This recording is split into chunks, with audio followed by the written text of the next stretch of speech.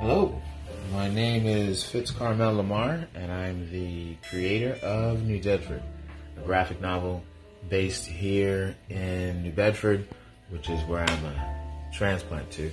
And I've started the New Bedford Survivor Series, which is brought to you by the Community Foundation, the New Bedford Housing Authority, and Third Eye Unlimited.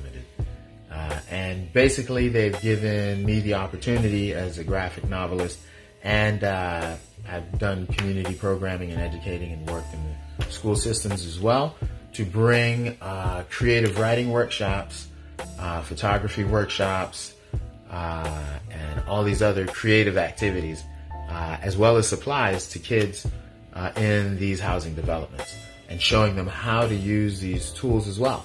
And so far we do have a Facebook page, which you're more than welcome to check out and see what we got going there. But a lot of the story that they're going to be creating, me and another local artist are going to create into actual pages. And we're doing this alongside with showing the kids the process and getting them creating their own comics. But in the same vein, but so they can understand the structure that we're using with creating thumbnails and the sequential art itself, and producing it and reproducing it and working these same pages over and creating a polished result, and giving them the equipment to do these kinds of things.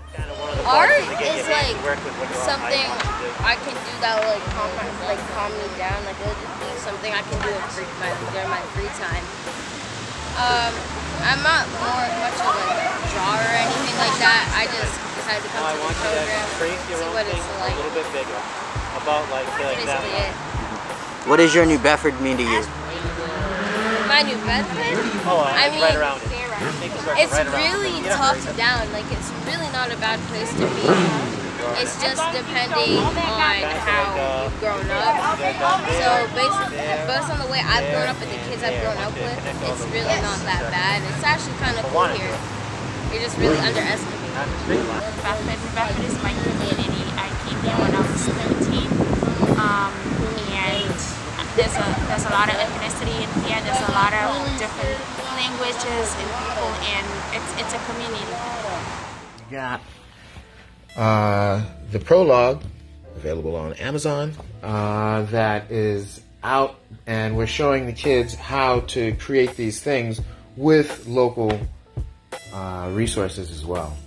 So, because that's how I ended up doing it myself, and creating a body of work that we now are able, with this funding, to bring to these kids and show the creative process that is used to create a polished piece of work.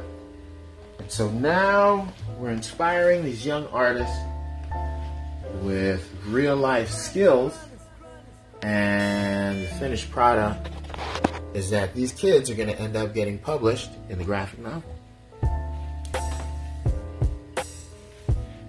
And so I'd like to definitely thank all the partners that are involved, especially the 10 survivors who are sticking with the program and we're getting a lot of great results there. We're building a lot of great relationships out there with these kids and the parents.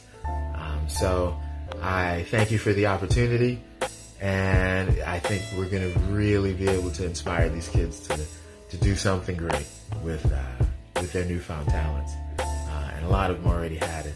It was just a matter of having some form of programming to flesh that out. Thank you very much, and have a great day.